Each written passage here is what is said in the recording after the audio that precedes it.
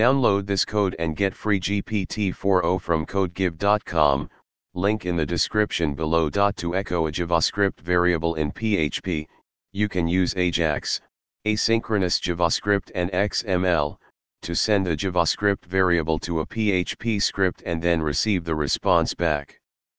Here's a step-by-step tutorial on how to achieve this. Step 1.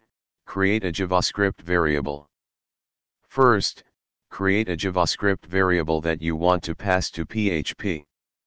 For example, Step 2.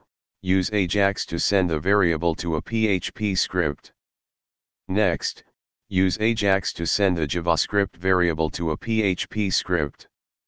Here's an example using jQuery for Ajax.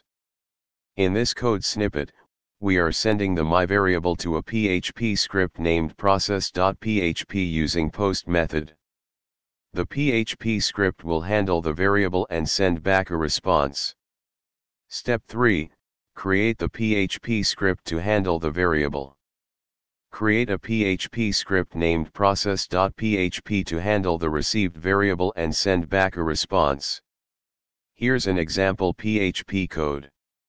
This PHP script receives the variable from JavaScript, stores it in a PHP variable $variable from JS, and then echoes back a response with the received variable. Step 4. Test the code. Now, you can test the code by running your HTML file with the JavaScript code. Open the browser console to see the response from the PHP script. Remember to include jQuery library in your HTML file if you are using jQuery for Ajax. That's it.